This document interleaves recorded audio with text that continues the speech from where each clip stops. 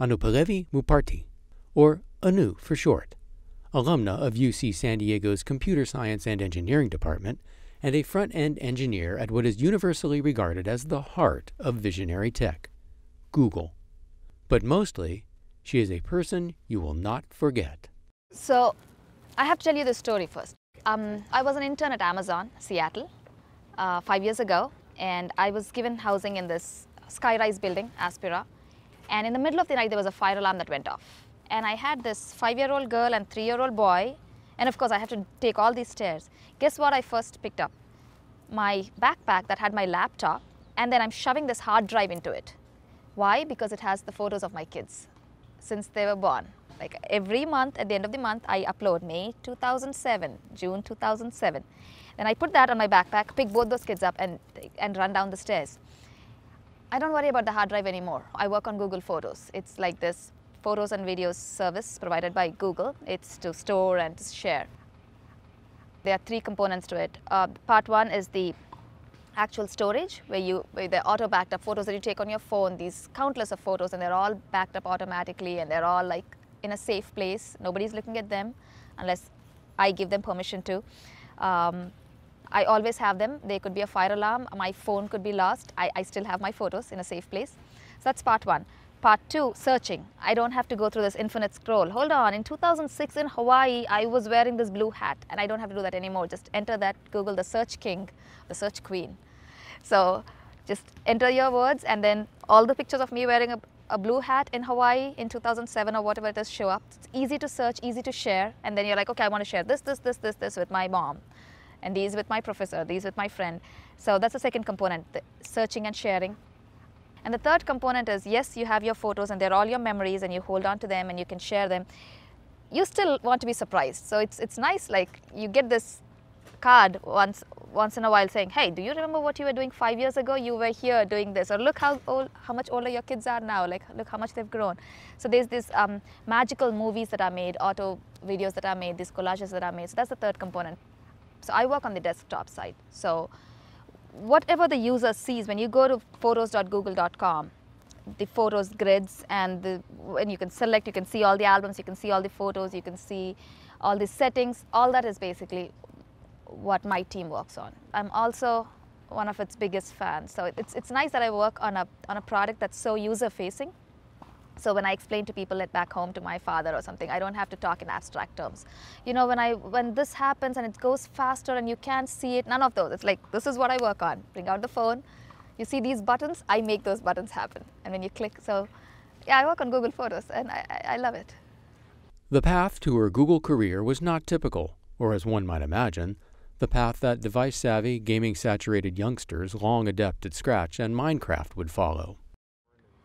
I grew up in India, in a city called Hyderabad. My parents were separated when I was little. I'm very close to my father. I don't know, it's a cliche, like he's my mentor, my friend, my advisor. He was not an engineer, but he did love math, and every time I lost a point in one of my math tests, he would put me to shame and say, okay, what happened? None of my upbringing was related to CS directly, but there was this problem-solving mindset, like looking at something and then breaking it down, like this modular way of thinking where I'm like, okay, so this I can break it down into the 6 pieces, and then this piece looks like piece 2 from that one, and then like being able to see patterns and putting them together. So that's exactly programming too. When I think of it, just building blocks of an if statement and a while loop and these variables and things like that. So I guess I did have that form of thinking, the logical way, and like trying to solve a problem and trying to break it down and trying to look for patterns. But it was not like very computer science specific in any way. But the engineering mindset was in place. I don't think I was prepared in any way for feeling computer science on day 1 at UCSD. I think my son, my 9-year-old, knows a lot more about computer science at that point of time when I joined UCSD. So computer science-wise, I did not know anything. And when I did enroll at UCSD, I went through this huge imposter syndrome. I still do even now. It's like I am at the wrong place. These people are so much smarter, and they've played with computers their entire life. I did not have the luxury to make school a priority at that point of time. I was a single mom. I had 2 kids under the age of 3. I had no family here in the US. Not anyone I could count on, not even a distant cousin. And classes were not like a 9 to 5. You'd have class at 6 p.m., you'd have class at 7 p.m. And what do you do with two kids? So I would frequently go to classes with my kids, one in a sling and one in tow. I've been in situations where I've had a 3-month-old in a baby beyond with me, and the kid was being fussy, and the class, I think I was maybe one of the only one, the only girl in the class, if not one of two. And the door, it was a glass door, so I would sit outside the classroom, and while I nursed my son, I would just copy down whatever the professor was writing on the board with no idea what he was saying. Then I'd go home and read over the book and then look at my notes and, oh, so this makes sense, and this is what he was trying to explain. So transcribe my own notes. So yeah, it was, looking back, I think it was an interesting time. And I was the one who had those kids like sleeping on a blanket in the lab while I'm coding, like at 12 p.m. or at 1 a.m. So there were so many days I wanted to give up. Unlike others, I did not dream of a future 5 years from now. Survival was my only thing. I'm like, okay, today is done, tomorrow will be a new day. So I don't think I would have bet on myself with two kids or taking a voucher to get a carton of milk. But someone did bet on her, and she went on to earn both her bachelor's and master's degrees from UC San Diego. She shares about the special role the Computer Science and Engineering department played in her success, the place it occupies in her heart, and what it means to her future. I did not have a family, right, when I was here, so tutors were my family. There are these bonds that are formed among those groups. There was this comfort and the support and the encouragement that you get, and so people wanted to be tutors. And once you're a tutor, it's like this googliness in Google, right? It's not something that you can touch, but yet it exists, the myth of googliness. You just want to be better, and you want to leave the world in a better state than it was for having you in it. I don't think I would be what I am if I wasn't a tutor, or if I did not have the TA family. They held me up. There were days when I would like, I cannot do this anymore, and they had this hand behind me saying, yes, you can, and we're all there to cheer you. And sometimes it was harsh talk, oh, come on, you can do it, or sometimes it was like, I know it's hard, but you can still do it. That was important.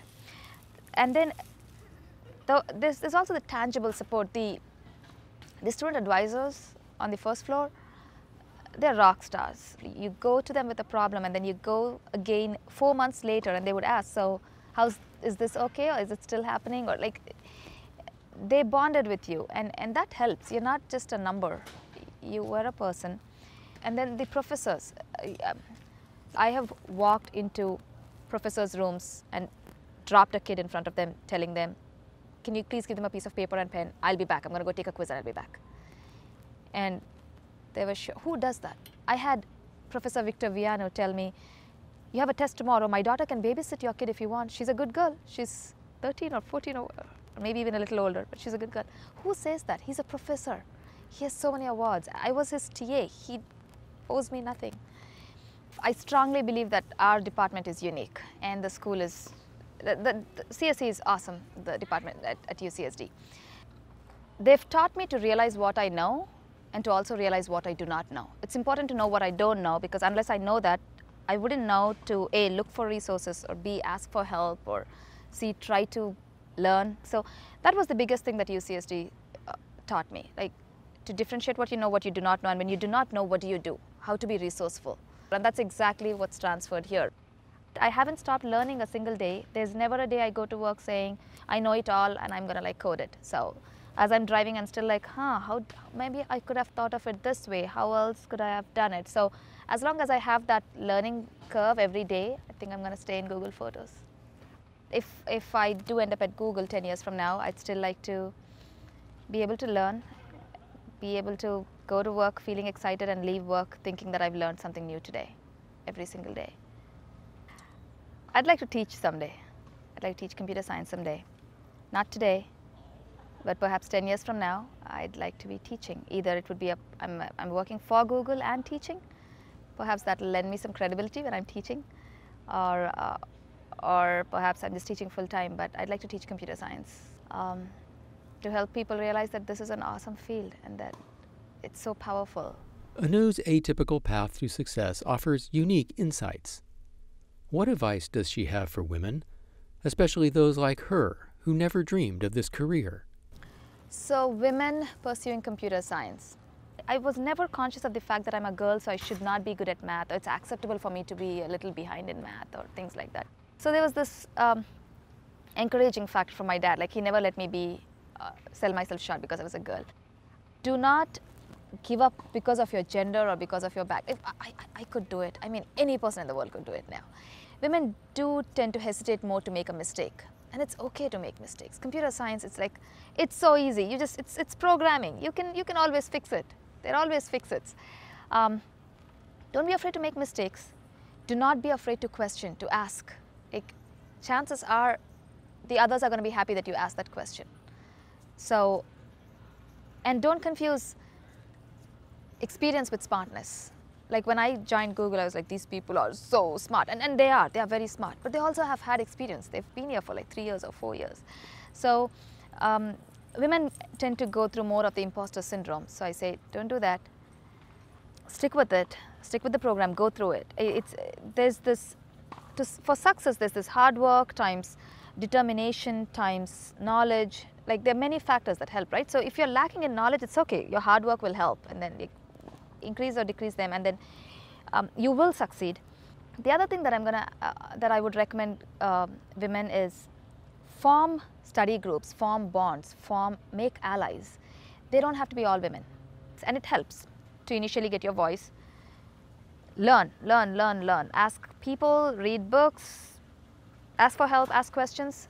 So I would say, yeah, stick with it. The world is so much more different now than it was 10 years ago. The companies are realizing the importance of women in tech, and they provide daycares, maternity leaves.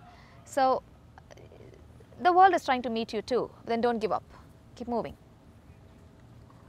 Anu never stopped moving, never gave up, though she never dreamed she would be where she is, and she reflects on what and who helped her get here. I never saw myself at Google. And I did it because of UCSD CSE. It doesn't matter if I was smart or if I was hardworking. I could not have done it without UCSD CSE. These are real people, and they want the students to succeed. They want us to do well. If anything, they rejoice in your successes and they do not laugh at your failures. They think, what can we do to help you? There are innumerable people that I could thank.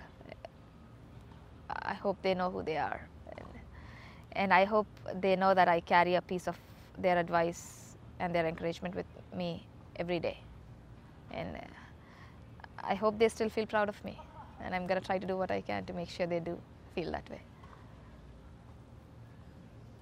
That's it.